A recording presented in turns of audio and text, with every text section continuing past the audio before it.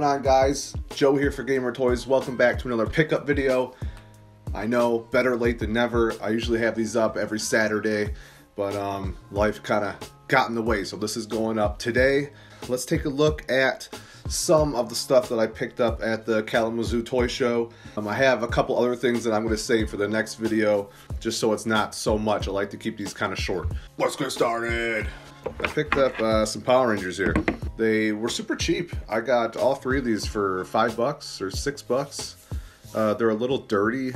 Tommy and Jason here need to be cleaned a little bit. This is one of those auto-morphing guys here. So you got Jason, you know, bam. I actually didn't have this, believe it or not. It's the only automorph that I can never find in good shape, because this one, usually when you find them, the dinosaur emblem in their chest is all rubbed off, but this one's great. The white is not yellowed yet, so this is a nice one. He doesn't have any weapons, but I already have his sword and his blaster, so he will be complete and he'll be heading to the shelf. And then I also did not have the Green Ranger in the 8-inch form here. He's missing his gun and his shield, but hopefully I can find those down the road to complete him. Overall, he's in pretty great shape too. The Dragon Zord emblem is almost perfect, so can't beat that. We picked up Kimberly here. This is from the 5-inch movie line. As you can tell, she's about the same size as the Automorph. They pretty much are the Automorphs, they just don't have the gimmick built into them. And I guess Bandai thought, well, let's make them shiny and they'll look like the movie suits. It doesn't, Bandai, you failed. But they're still cool figures. I love the metallic. Her emblem, the crane, looks great. And she is, of course, missing her blaster.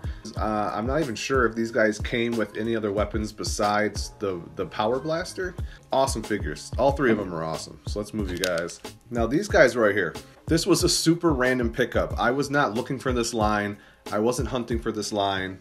I knew about this line, but it wasn't in my radar. And we walked by a table and I looked out underneath the table and she had some bins full of like 90s action figures. It's the Hook line from Mattel. And this is the whole first series, and she had them marked at $5 each. I offered her 25 and she came back at me with 28.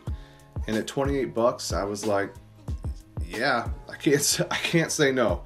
At $28, I can't say no. So I have all 7 figures here. We'll start out with Tall Terror Captain Hook. He grows taller for battle. Now I'm assuming, given these stickers that say booth, and then there's stickers up here that have numbers, that these more than likely came from an antique mall. And they weren't selling, so they took them to the toy show to move them.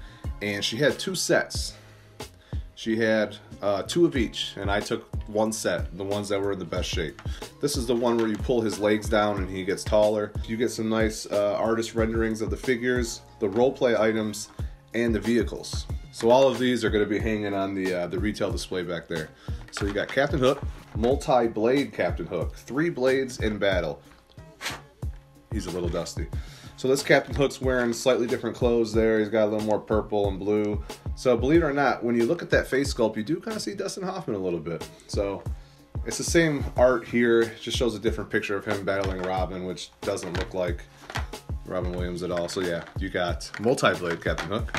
We have Air Attack Peter Pan. He can fly.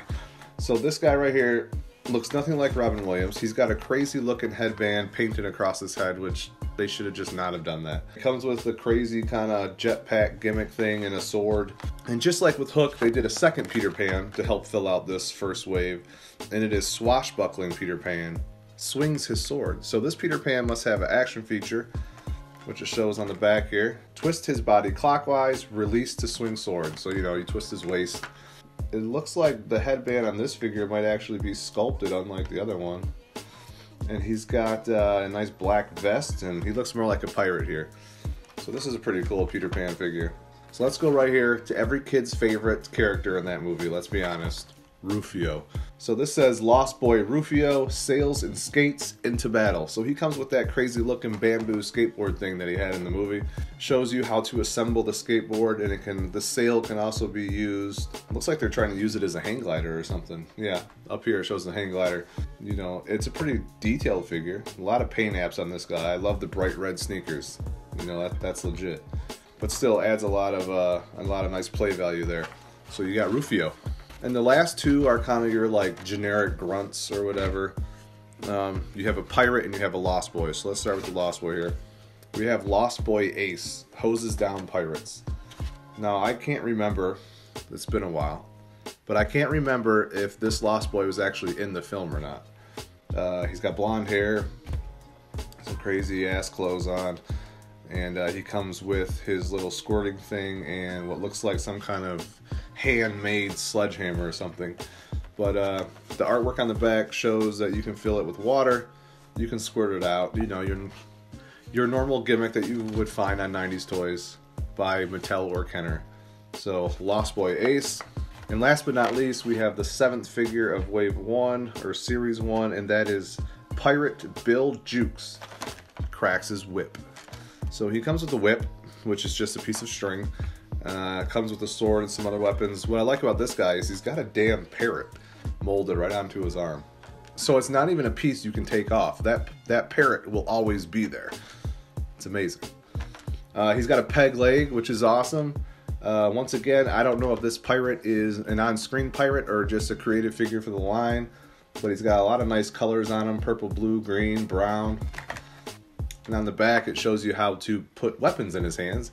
And then apparently you are supposed to use the parrot to activate the action feature. So you pull the parrot back and let go, and he cracks his whip.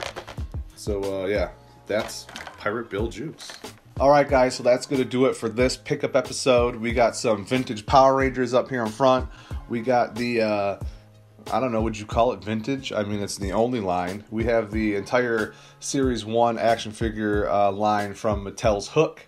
All the stuff picked up at the Kalamazoo Toy Show, which I had a blast at. Me, Jay, and I took the daughter as well. Stay tuned after the next couple pickup videos. That will probably give me enough time to finish up the Kalamazoo Toy Show video. That episode of the Retro Toy Hunt will be coming out soon. So far, it looks great. Thanks for watching, guys. Make sure you like, comment, and subscribe, and I will see you in the next video.